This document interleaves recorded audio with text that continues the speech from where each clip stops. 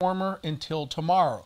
But before we can talk about tomorrow, there's actually a possibility for snow tonight. Yes. Yeah, John, you've been busy there.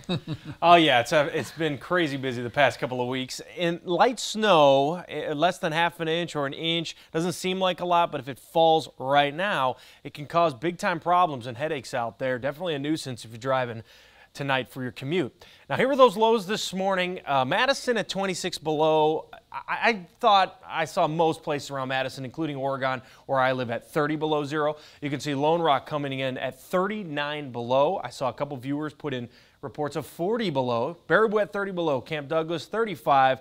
Montello 32 below. I am so sick of using the word below after I say a temperature. It is crazy.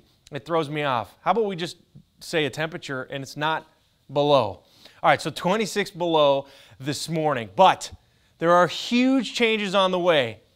You're not going to Florida, you're staying here because on Sunday it's going to be 43. It's tropical paradise, baby, 70-degree warm-up. You're just going to post up with a new Glarus beer in your hand and you're going to enjoy the drizzle we're going to have on Sunday. All right, it's 5 below out there now, 7 below in Baraboo, but we're on the way up. I walked outside today, it felt good, which was confusing for me, and I couldn't believe it was still 5 below out there. It's just, we're so used to these crazy cold temperatures that anything feels decent. It's calm, that's good news. The winds are going to shift. You can see them out of the east right now. Eventually, they're going to come out of the south, and then we're going to be seeing the warm-up. But first, we have to get through that snow that we were talking about. You're seeing the darker blues. That's Cuba City, Monroe, the Brodhead area, Beloit. That's where I think we have the concerns right now.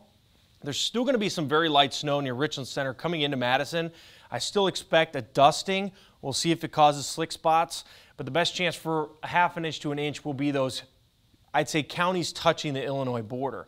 You track this out on Future Track. It's not a lot of snow, like I said, but it's just the timing of this.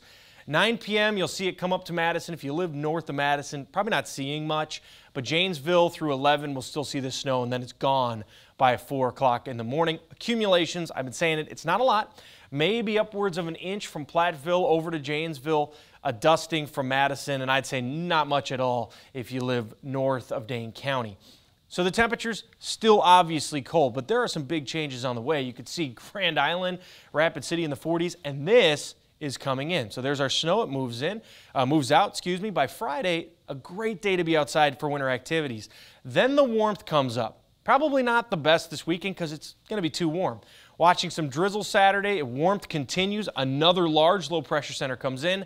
We're just on the wrong side of this one if you want snow. Snow, it's going to be in northern Minnesota. We are going to be seeing light rain. Thank goodness it's light rain and not going to be downpours, so we shouldn't see anywhere near half an inch or an inch of rain. Let's track out those temperatures. Good news is they're not really falling tonight. Where they're at now is where they'll stay. 18 degrees, positive tomorrow. I never have to usually use the word positive, but I'll do it one time there. Then Saturday we go to 33 above. And then by Sunday, you're in the 40s. We just keep climbing through the weekend. 4 below tonight, there's that below word. Still expecting an inch of snow on the counties touching the Illinois border. Most of us are dusting. Tomorrow, 18 degrees above. And then we go to Saturday, we'll be at 36, 43 by Sunday. It is not going to be tropical. It is going to be drizzly. And but it's going to be 43. It'll be nice to just thaw things out. Then we have another chance for snow on Wednesday, and then we're back to 8 on Thursday. So we're not hitting the beach this weekend? I mean, you were confusing me with that graphic. It's in your mind. Yeah. Okay. Listen, state of mind. It's a beach in my mind just so I can get the snow out of my wheel well. Yes. Get out of there. I like it. Thanks, John. All right. Well,